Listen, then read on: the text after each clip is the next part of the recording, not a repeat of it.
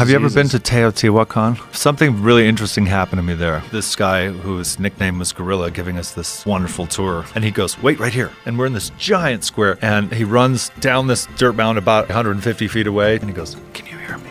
And it was like, oh my God. I could hear him. He goes, this square was built with these mounds here to be able to speak at this voice to 250,000 people. Whoa. And I was like, what?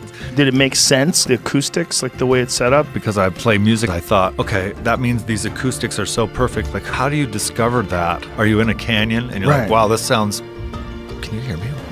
Right. And then you sort of triangulate and start doing the geometry for how that works. How does that manifest itself, that understanding? Yeah, how many thousands of years did it take before they figured out how to construct something? Yeah, like where that? someone on their deathbed is like, wait, one last thing about acoustics. Sound kind of bounces off shit. But it's got to be shaped like this.